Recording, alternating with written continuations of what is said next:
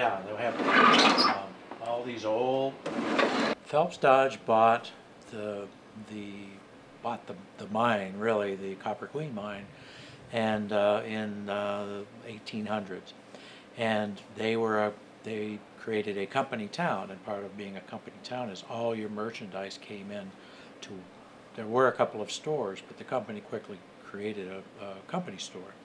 But they created this gigantic, like, store that sold absolutely everything the miner needed. And the easy part was that all you had to do was come in and give them your tag number, because you were employee of the mine, and they would put it on your tab. They could take it home. So for all the miners and their families, they could come down and just get a pair of shoes and put them on the tab. So it was very efficient and very easy. So that grew and grew and grew. Of course, we had fires because they built everything out of wood.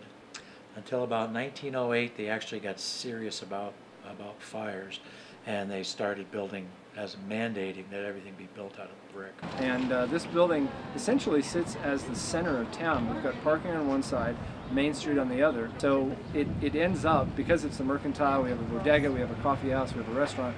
It's sort of designed to be the center point and the start of your experience in Bisbee.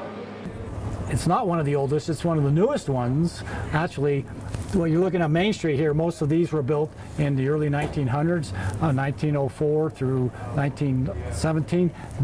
There was another mercantile that was there and burnt down, and then at the time, that was when Phelps Dodge came back and rebuilt their mercantile by Del Webb. So the story that I've been told from some people in the Del Webb organization was that Del Webb left here as a young man and went to Las Vegas, where the story unfolded, and now everybody knows the story of Del Webb, who continued to expand his construction and his developments throughout the Southwest. But he started right here in Bisbee and Fort Huachuca up the street. So really, it's a great old building. It's one of a kind, unique concrete construction. You won't find this kind of construction anywhere else. I think it was Lesher and Mahoney that were the architects. So it's a great old building. Still needs a lot of work, and we're just here every day keeping it all together. From here, from this particular building, the reason why it became so famous is because he met Bugsy Siegel, which was the pretty much founder of Las Vegas, and he met him at the Copper Queen Hotel, which resides right across the street, and they got together, and Bugsy Siegel brought him to Vegas, and in doing so, he then designed and built the Flamingo Hotel, and went on to do a lot other things in Vegas, and then became part owner of the New York Yankees.